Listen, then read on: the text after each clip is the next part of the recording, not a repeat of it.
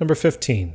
Find the north and east components of the displacement from San Francisco to Sacramento in figure 3.57. All right, so the figure's down here below.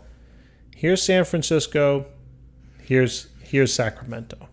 So they already drew in the displacement vector for us, and they want us to find the north and east components. Now remember, in terms of my compass directions, north, south, east, west, okay, overlay with the x and y components, right? North is really the positive x, positive y.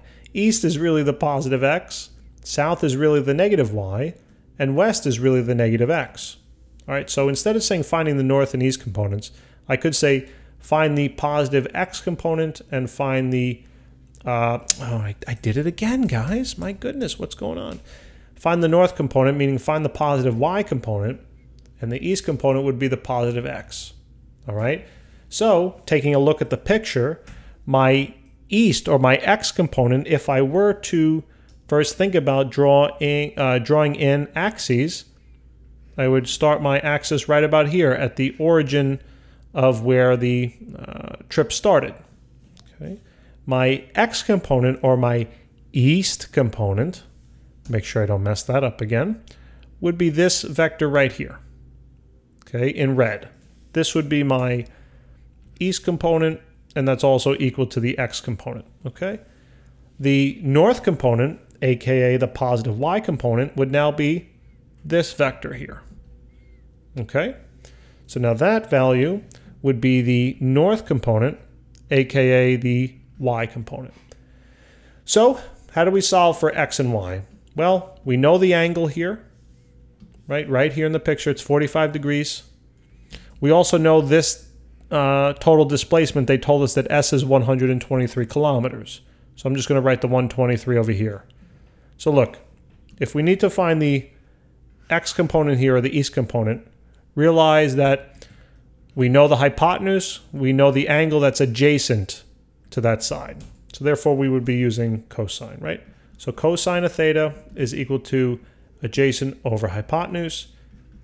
The cosine of 45 would be equal to my east component, let's say, over the hypotenuse of 123.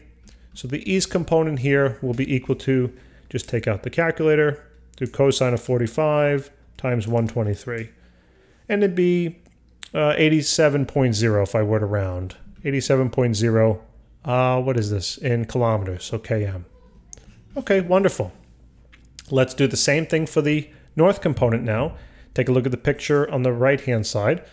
If I want to find this side, okay, and I know the hypotenuse and the angle that is opposite of that side, then I'm going to use sine. So sine of theta is equal to opposite over hypotenuse. The sine now of 45 is equal to the north component over the hypotenuse, which is 123. And now just plug it into the calculator. Right, so we get sine of 45 times 123. And guess what? It's the same value, 87.0 kilometers. The reason why they're the same is because it is a 45-degree angle, and all 45-degree angles, the components x and y will always be equal. Guys, thanks for tuning in. Hope this helped. Please remember to subscribe, and I'll see you next time.